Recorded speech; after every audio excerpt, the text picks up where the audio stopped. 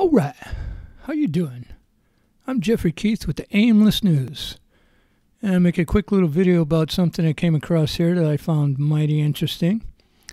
It says stunning, although not really.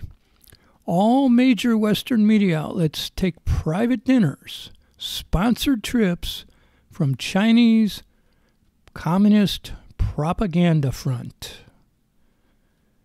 Like I say, interesting that they discovered this, but not really stunning.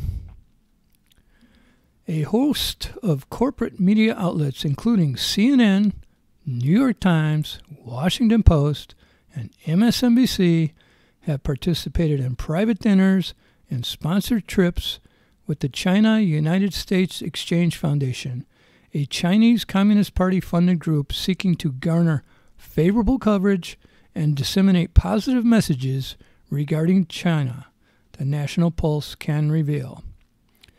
Other outlets involved in the propaganda operation include Forbes, the Financial Times, Newsweek, Bloomberg, Reuters, ABC News, The Economist, Wall Street Journal, AFP, Time Magazine, excuse me, LA Times, The Hill, BBC, and The Atlantic. Are we noticing a pattern here?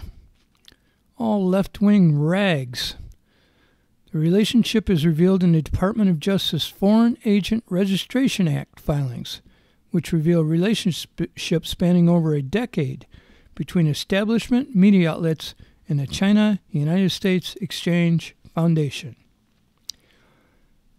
The idea is to neutralize opposition. Yeah.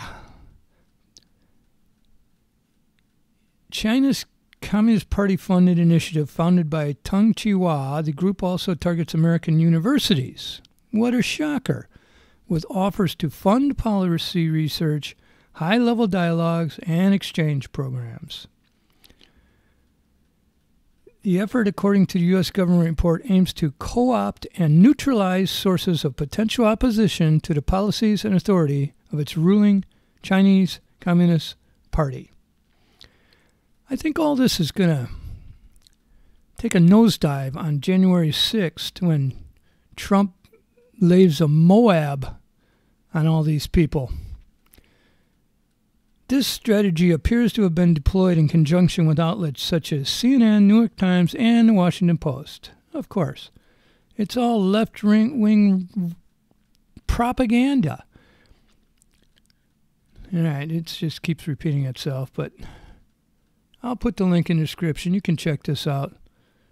But I mean, you know, look at these attendees. New York Times, Associated Press, Time Magazine, Quartz, CBS News, Bloomberg, Forbes, Atlantic. I mean, on and on and on. All left-wing nonsense. Like I say, I think this is all going to come to a close when President Trump, who I believe will be President Trump again for the next 4 years, is about to drop a bomb on everybody on January 6th. Can't wait.